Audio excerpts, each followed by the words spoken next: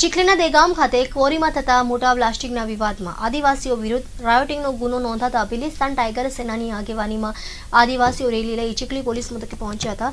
જ્યાં જિલ્લા નાયબ પોલીસ વડાને આવેદનપત્ર આપી ન્યાયિક તપાસ કરવાની માંગણી કરી હતી। ચીખલી તાલુકાના દેગામ ખાતે 18 પીર પાસે આવેલી ગિરિરાજ સ્ટોન ક્વોરી અને અન્ય એક ક્વોરીમાં થતા બ્લાસ્ટિંગને લઈને બંને ક્વોરીના 300 મીટર નજીકમાં વર્ષોથી રહેતા આવેલા 12 પરિવારોને થોડા દિવસ અગાઉ જિલ્લા કલેક્ટરને વિશાળ સંખ્યામાં રેલી યોજી આવેદનપત્ર આપ્યું હતું, જેમાં ક્વોરીઓમાં થતા મોટા બ્લાસ્ટિંગ બંધ કરાવવાની માંગણી કરવામાં આવી હતી। આદિવાસી પરિવારોની કલેક્ટરને રજૂઆતના દિવસે જ ક્વોરી સંચાલકો દ્વારા ચીખલી પોલીસ મથકે આદિવાસી પરિવારો દ્વારા રૂપિયા માંગ્યા હોવાની અને ક્વોરીમાં ઘૂસી આવી કર્મચારી સાથે મારામારી કરી હોવાની ફરિયાદ આપતા પોલીસે 12 જણા વિરુદ્ધ રાયોટિંગનો ગુનો નોંધી તપાસ હાથ ધરી હતી। જોકે આદિવાસીઓ સામે ક્વોરી સંચાલકો દ્વારા ખોટી ફરિયાદો કરવામાં આવી હોવાના આક્ષેપો સાથે પીડિત પરિવારોએ ભીલીસ્તાન ટાઈગર સેનાની આગેવાનીમાં મોટી સંખ્યામાં ભેગા થઈ એક રેલી કાઢી જિલ્લા નાયબ પોલીસ વડાને આવેદનપત્ર આપી ન્યાયિક તપાસની માંગણી કરી હતી।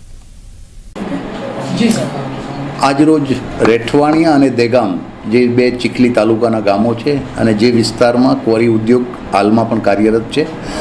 જે ક્વોરી ઉદ્યોગની કાર્ય પદ્ધતિના લીધે ગ્રામ્યજનોમાં કેટલીક પ્રશ્નો ઉપસ્થિત થયેલ છે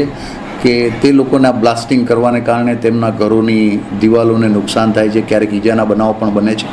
તે અનુસંધાને આજરોજ એ બંને ગામના લગભગ 150થી 200 જણના માણસો ભેગા થઈ અને ચીખલી પોલીસ સ્ટેશનમાં તેમની રજૂઆત કરવા માટે આવેલા હતા। તેમણે તેમની લેખિત રજૂઆત અત્રે આપેલ છે। જે વિભાગની કાર્યવાહી છે તે વિભાગને તેમની રજૂઆત પહોંચાડવામાં આવશે અને અગાઉ જે ગુના દાખલ થયેલા છે તેની ન્યાયિક તપાસથી કાયદેસરની કાર્યવાહી કરવામાં આવે તે પ્રકારની ગ્રામ્યજનોને બાંહેધરી મળતા તે લોકોએ સારી રીતે શાંતિપૂર્વક રીતે તેમનું રજૂઆત લેખિત સ્વરૂપે અત્રે આપેલ છે, જે અમે સ્વીકારેલ છે અને કાર્યવાહી અર્થે યોગ્ય ડિપાર્ટમેન્ટને મોકલી આપવામાં આવશે। કલેક્ટરને આવેદન આપ્યા બાદ ક્વોરી સંચાલકોએ બાયસ રાખીને આ ફરિયાદ નોંધાવી હતી એવું એમનો આક્ષેપ હતો? ના, જે બનાવ બન્યો છે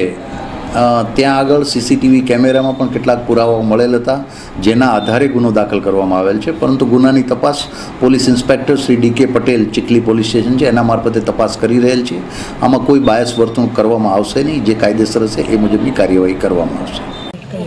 ચીખલી તાલુકામાં ક્વોરી ઉદ્યોગ મોટા પાયે ચાલે છે। એમાં ક્વોરીઓ મોટાભાગે જે સરકારના નોર્મ્સ છે એ નોર્મ્સ ચૂકાવીને અથવા તો નોર્મ્સ પડાતા નથી અને એના કારણે ઘણા ઘરોની નજીકમાં 500 મીટરની પણ નજીકમાં ઘણી ક્વોરીઓ આવેલી છે, હેવી બ્લાસ્ટિંગ થાય છે અને એના કારણે લોકોને હેરાન થવું પડે છે, ડસ્ટ ઉડે છે, એના હેલ્થને અસર કરે છે અને એના જ કારણે આ તંત્ર આખું કલેક્ટર તંત્ર કે પછી એમના હાથ નીચેનું પુસ્તકશાસ્ત્રી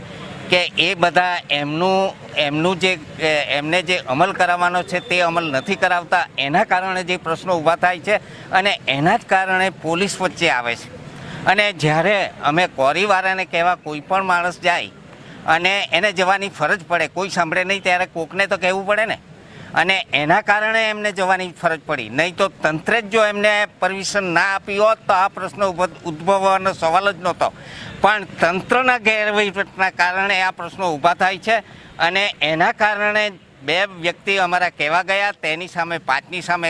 ક્વોરીના માલિકો ગુનો નોંધે છે અને સાથે 10-12 જણા હથિયારો લઈને આવેલા એમ ખોટા કેસ કરવામાં આવે છે। એના કારણે અમે પોલીસ તંત્રને એ કહીએ છીએ